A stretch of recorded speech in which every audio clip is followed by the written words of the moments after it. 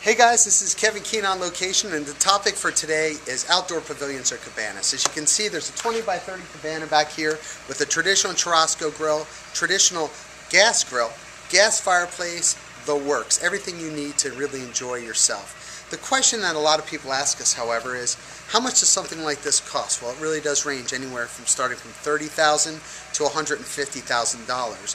Three things affect the cost. Always remember: size and complexity of design, finishing materials, and when you get into the outdoor kitchen part of the arena, it depends on the equipment you choose.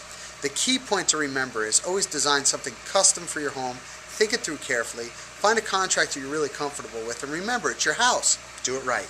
Thanks for visiting. Follow us on all our other episodes on YouTube or see us on www.outdoorfl.com. Take care.